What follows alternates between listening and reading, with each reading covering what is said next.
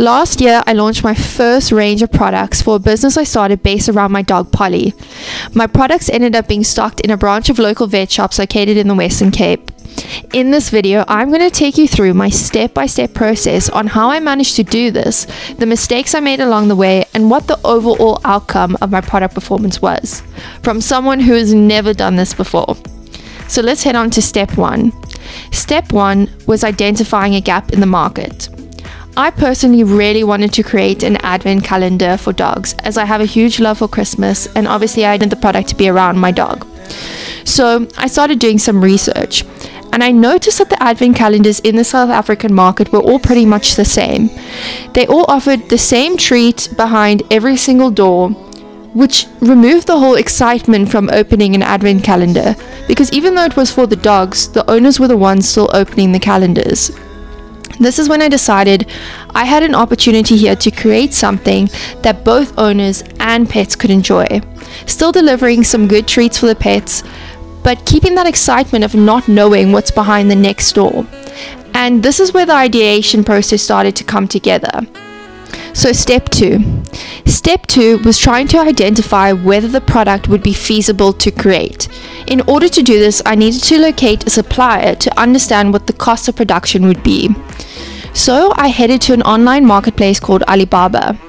If you don't know what Alibaba is, Alibaba provides a digital marketplace where consumers and merchants can connect and buy and sell from one another. The platform includes a large range of suppliers specializing in various products, which often offer customization. I therefore started searching for advent calendar manufacturers, as I wanted to ensure the product would be of high quality. I found an amazing supplier, started chatting with them, and got a rough quote of what it would cost to manufacture the advent calendar. However, to get a finalized quote, I would need to send through my design and exact dimensions of the product. Step 3 was then creating my design. I headed onto Canva, and based on the dimensions I discussed with the supplier, I put together my final design and sent it through to them. They then were able to give me a final quotation on what it would cost to manufacture the items. I got a quote for about 1,000 boxes and then a quote for 500. It's always good to get a variation of quotes, as when ordering bulk, the cost of production is lower, and that can really help you in terms of your margins of your products. Also to note, I had a manufacturer who made sure to include the duty and the shipping fees in the quote, so I had a full understanding of what the total cost would be per unit. So step 4, which is a very, very important step, is requesting a sample. So I paid to have a sample made from the supplier, and they then sent me a video through of the product, how it worked, opened the doors to make sure everything was 100% how I wanted it to be. I then also paid to have the sample shipped to me just because I wanted to check it for myself. However, I was very happy with the product, and once I had it shipped to me, I checked it once more before saying, hey, okay, I'm ready to go. Now on to step 5, which was doing a calculation of what it would cost me to fill each advent calendar. So I had the unit price of shipping the boxes and what that would cost. So then I put together an estimation of what it would cost for me to fill the advent calendars based on the treats I wanted to use.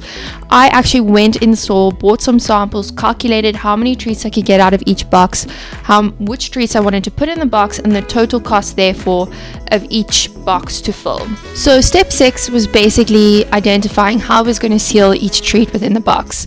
I had ideated with a few options. I even considered doing plastic, but I ended up deciding to go with foil. I wanted to use a golden foil because I thought it would add a little bit of like glamour to the box, and it went with the whole color and scheme of the box. So I found a supplier on Alibaba who manufactured foil and who could cut my foil into the exact size I needed. I didn't want to waste time having the foil sent here, risk damaging some of the foil by trying to cut it. So I requested 2 quotations initially, and then I had about half the foil shipped to me, so I was able to put together a sample. At this stage, I'd also decided that I wanted to include something special on the last day of the advent calendar for the owner to enjoy. So I decided to go with a keyring. I found a keyring manufacturer on Alibaba who created these little keyrings that said I love dogs. They were just tiny little keyrings I thought were super cute. So I got a quote for those keyrings and then added that to my spreadsheet. So at this stage, I now had the cost of each element of my advent calendar. I had the cost of the treats, I had the cost of the advent calendar, I had the cost of the foil, and I had the cost of the keyring. After I had done all the calculations, I was quite excited to identify that the product could actually work. Obviously, it was a lot to invest, but it was something I was truly passionate about, and my mindset really was in the sense that I don't want to look back and say what if. So, with all this in mind, after consulting various family members, deciding whether this is something I should do, I decided to go ahead. Headed on to step 7, which was to click the go button. I contacted all the suppliers and placed my orders, made my payment, and it was now or never. So obviously it was quite nerve-wracking, but it was also very exciting. Just to note, because my advent calendars were a custom design, those were obviously going to take longer to manufacture, and those were shipped by ocean freight. So they had about lead time of 2 months, I think 2.5 months from manufacturing to arriving at the Durban harbour, where they would then be shipped through to Cape Town, where I am based. So I knew the lead time on that, but the rest of the stuff obviously would take about 2 weeks to get to me, which was amazing. But I obviously knew my advent calendars were going to take longer, so I needed to take that into consideration. However, this still worked well for me and the timeline I was working on, so I was happy to go ahead. However, during this time, while I was still waiting for the big bulk of my advent calendars to arrive, I had my sample, and I tested the sample, packaging it with the foil around each treat, the keyring in the last door, and working out how the whole box would look and feel once packaged. So during this time, I actually noticed an issue. So basically what my problem was is that I felt like the treats in the box were moving around too much. They were just covered in foil and then put in these doors, and it just felt like they were shifting around too much, which I wasn't happy with.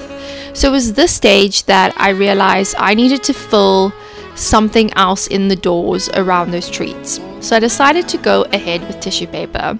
I thought this would be a really good option. Obviously now I needed to now calculate this into my price further and see if it could work. It ended up working out that a manufacturer in Cape Town would end up being more affordable for me. So I went ahead with that, placed the order for the tissue paper in the meantime. However, I also realized that if I was going to be shipping these boxes to people via post, they could easily get damaged in the post, as the advent calendars were made out of a thin cardboard, not a particularly hard cardboard like a box cardboard. They were quite thick, so just now they got squashed along the way and it would just be all for nothing. So it was this stage I realized I also needed to get packaging boxes, shipping boxes I mean, and this was another expense I didn't think about. So it was now on the road to find a supplier who could manufacture me custom sized shipping boxes for my advent calendars. Oh my word, the amount of obstacles. But I luckily found this amazing manufacturer who could supply custom sized boxes for me, and I in the meantime placed an order for that. I didn't order the total amount I needed to ship all the boxes. I just ordered about 25%. Just to give some idea, I'd ordered a total of 1,000 advent calendars from the supplier. Therefore, that's why they needed to be shipped via sea freight. So just to understand, at this stage, I had 2 extra costs calculated into my spreadsheet, which I previously did not account for. So, but besides this, it still managed to work out, and I was excited that the process was going forward. But I will not discount that these obstacles did bring me on a little down at some stage, thinking, what have I gotten myself into? There's so many things I didn't realize that I didn't consider. This far in, and you know, we're not turning back now. So let me give you a little bit of insight on what took place in 2022, because this was the year of 2022, which means that my boxes never actually launched. As I said, it was last year that my boxes launched, which means my order never arrived on time from China. So my advent calendar order actually got stuck at the Durban port for over 4 months, which meant that I missed the whole festive season and had to wait to the following year. As you can imagine, I was quite devastated at this stage. All this hard work I'd put in just felt like it was absolutely for nothing. and I was stuck with all the stock that I now needed to store somewhere or get rid of. What was I gonna do? I then did the only thing that I could. I rented a storage room where I stocked my boxes, my advent calendars, my key rings, and my foil. Obviously my treats couldn't be stocked, they needed to be donated. So let's fast forward to 2023.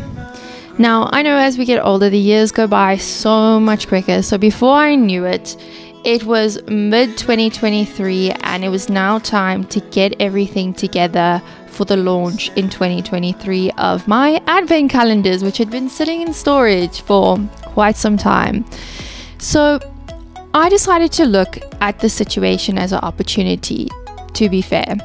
In the beginning of the year, I was quite down about it, but I realized, you know what, things happen for a reason, and I gotta just keep going. Everyone faces obstacles, but the best thing is to just keep on going, and that's what I did. So what I decided to do is get in contact with some of the local vet shops in the area and see if any of them would possibly be interested in stocking my product. I had some connection through family to a vet that worked at one of our local Tygerberg animal vet shops, and I eventually contacted her to see if they would be interested, and I unfortunately never really heard anything back. So it was at this stage that I decided there was only one thing I could do next, and that was simply walk into the stores with my presentation, my portfolio of my products in hand, and see if there was someone I could speak to who could put me in contact with the product manager or some sort of head in the Tygerberg Animal Hospital to see if they would be interested in possibly stocking my products. So that's exactly what I did. I put together a very professional presentation of my products, what I would want to sell them for, what the recommended selling price for them would be, and how much profit they could make of the products if they stock them on consignment. So I basically then walked into Tygerberg Animal Hospital vet shop, one of our local ones down the road, and funnily enough, as I walked into the vet shop, the lady who I had previously contacted walked out of her office just as I walked in the store and said, "I am so sorry I never got back to your message. Are you here to speak to me about your advent calendars?" And I said, "Yes, I am. I've brought them with, and I've brought my proposal. Could I possibly steal some of your time?" And she was more than happy to speak with me, was very impressed by my proposal, the products, and said she'd be willing to put me in contact with one of the heads of Tygerberg Animal Hospital. So at this point, I was obviously very excited. This was basically the one up after everything that had gone wrong, and I thought, like, you know what, I'm finally on the right track. I eventually had the meeting with, basically they were more in the product sector of Tygerberg Animal Hospital, working out what products they would stock in, and they were also very impressed with the product. They were happy to stock it. I had offered to stock them on consignment with the stores, and they wanted to stock them at about 10 stores across the Western Cape. So I was so thrilled, to say the least, and I just couldn't wait to get started. So it was at this stage that I realized I now needed to create display stands for my products if they were going to be stocked in store.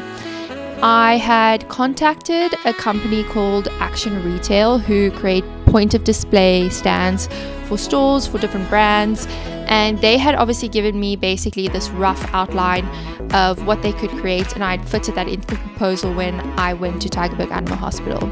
So it was now time to contact them and get my display stands into production. So this was another expense that obviously came into play. However, it was money well spent because your display stands are very important if you're stocking things in store. You need your product to stand out, and that was something I was willing to spend money on. So I basically had a meeting with Action Retail and discussed my products, how many I wanted to stock in the display stand and what they could offer. So once that meeting was complete and the design was finalized, they then went forward with production. Obviously after sending me a quote for approval, but basically they went forward with production. A lead time was now quite short, so I quite urgently needed my display stands and my advent calendars to be packed and ready to send to stores.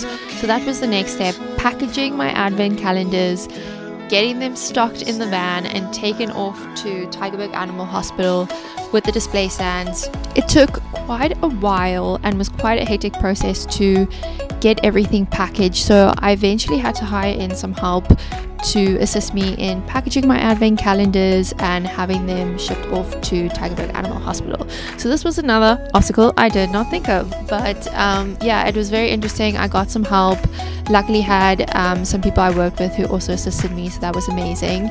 And yeah, then I had my advent calendars shipped off to Tygerberg Animal Hospital, and that was during the month of November and December that the stands were up. During this process, I also kept in contact with all of the stores to find out how the calendars were selling and restock them when any of the stands were low. One of the best performing stores was actually very close to me, which was amazing, and I went and stocked up the advent calendars quite regularly for them. Not all of the stores actually performed really well, as I did keep in contact with all of them, and some of the stores I never actually stocked up at all. So things were getting a little bit tense as I had tons of advent calendars. As I said, I had about 1,000, and the stock wasn't moving quite as fast as I had hoped. One of the things I also forgot to mention is that I gave Tygerberg Animal Hospital exclusivity on my product, so I wasn't able to sell my product anywhere else. This was one of my tactics to hopefully get them to obviously stock my product in their stores, and they obviously have a lot of feet coming in their stores, and their market is dog owners, pets and animals, so I was willing to take that risk. However, because I had done that, I could not sell my advent calendars anywhere else, and I had to fully rely on Tygerberg Animal Hospital. However, this was a decision I had made, and I had to stick to my commitment. One of the obstacles I faced along the way is that I realized some of the stores had not set up the display stands correctly, were either not showcasing them in the correct part of the store, or not all the products were being showcased on the stand. And this is when I realized that when showcasing products in store, you need to personally go and visit each store to ensure your products are being displayed correctly. And this is something I now understand that people in the retail industry always do, and I realized why. So long story short, let's get to the results of my sales.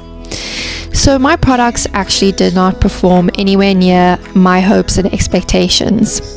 I sold a total of around 120 advent calendars and a couple key rings and stickers alongside, but nothing too significant. All in all, there's so much I've learned through this process that I'm so appreciative of. There's obviously a lot I would do differently moving forward. I'm still planning on continuing with my advent calendars in 2024. I'm excited to see where this journey takes me. This year, I hope to stock my products at an array of different vet shops across the Western Cape and further market my products at a couple local markets. I also hope to push sales through my website and overall increase my brand awareness in 2024. So stay tuned. I will definitely update you on the progress, and let's see where this journey takes us.